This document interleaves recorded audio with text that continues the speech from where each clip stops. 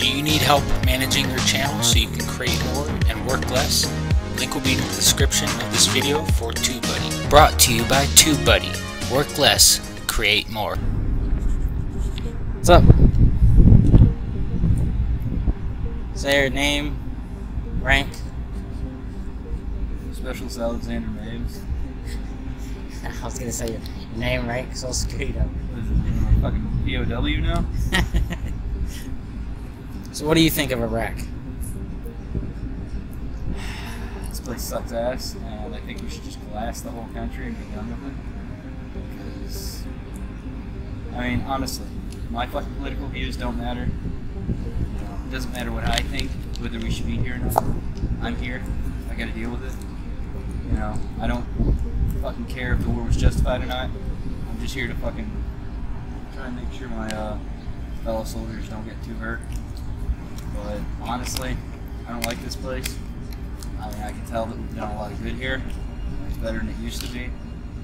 But my prediction is, within 5 years of America not being here anymore, fucking IA are getting overthrown. What do you think of leadership? My leadership? Yeah. I think I lucked out. I think it's pretty good leadership. Squad leader, team sergeant, all them, they seem to know what they're doing. Fucking first sergeant's pretty good. I was lucky enough to have, when I first got the Bravo, First Sergeant Holmes, he was a good leader. And then when he left and First Sergeant Mack took over, he's also a very good leader. So I got no real beef with him. What do you think of the IA? The IA? Yes. I'm pretty confident I could go into any 5th grade classroom in America and within a month turn them into a better platoon than any IA platoon you could fucking run into out here. They don't know what they're doing. They're all fucking substandard soldiers from what I've seen. They don't have a PT program. They fucking have negligent discharges all the time. They just suck.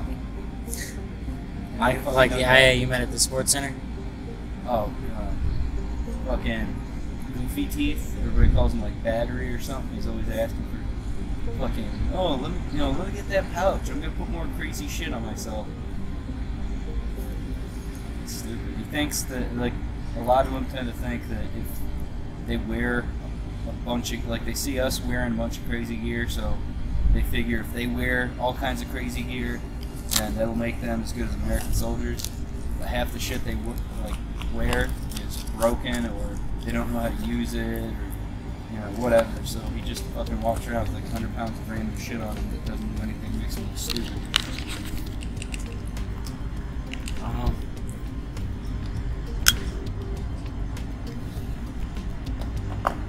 Do you think there's a possible Zulu Alpha? I think you should be ready for it.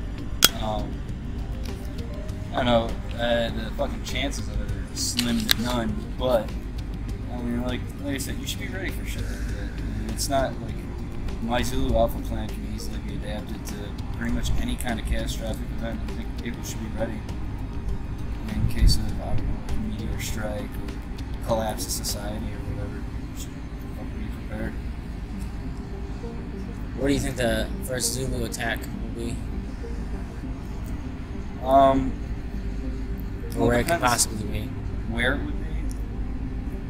Either it's going to be a genetically engineered virus, in which case it's going to happen in it's going to happen in a built-up country, or it's going to be some rare virus that people don't really see very much, so it would be in a fucking third world country. If it happens in a third world country, it's going to start slowly. People aren't really going to know what they're dealing with right off the bat.